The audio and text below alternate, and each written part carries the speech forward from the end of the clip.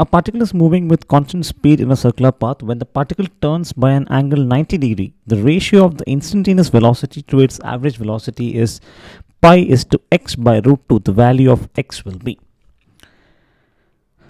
Okay, so what's given to us here is an object in circular motion. It's moving in constant speed. So let us say it starts from here, from A, and turns by an angle 90 degree, which means it has covered this much path, right? And this is 90 degree. This is position B. The ratio of instantaneous velocity to its average velocity is pi is to x by root 2. Okay. So we know that instantaneous velocity by average velocity would be equal to, see, since the object is moving with a constant speed, we know that the angular speed would be equal to omega r. So the velocity instantaneous is omega r omega.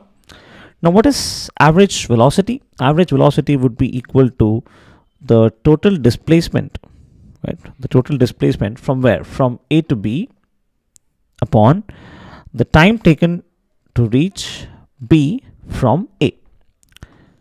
So this is omega r the whole upon total displacement by total time taken. Now if we consider the triangle, AOB, if you consider the triangle AOB, we have the dimension as r because it's moving in a circle. So this is r. So by Pythagoras theorem, we have this AB as root 2 into r, right? Now what is AB? AB here is the shortest distance, or in other words, AB is the displacement. So what we have here is omega r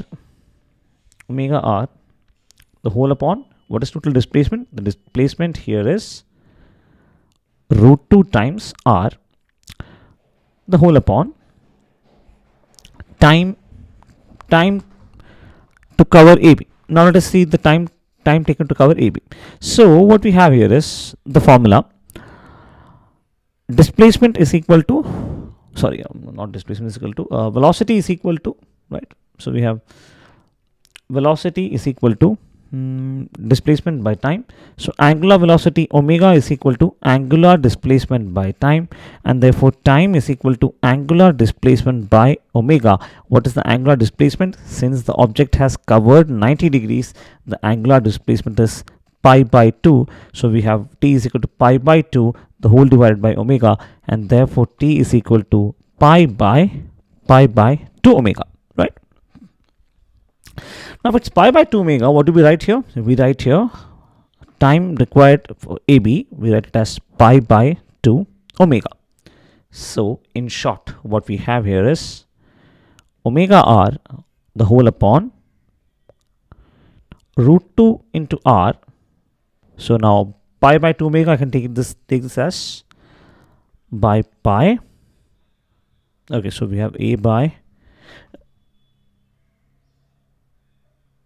okay, wait, now I'm getting confused with the fraction here, but it is omega r the whole upon, okay, right. So we have root 2 r by pi into 2 omega. Now let's see, omega by omega is 1, r by r is 1. So all what we have here is 1 by 2 root 2 the whole upon pi, which is therefore equal to pi by 2 root 2. And what is given to us in the question?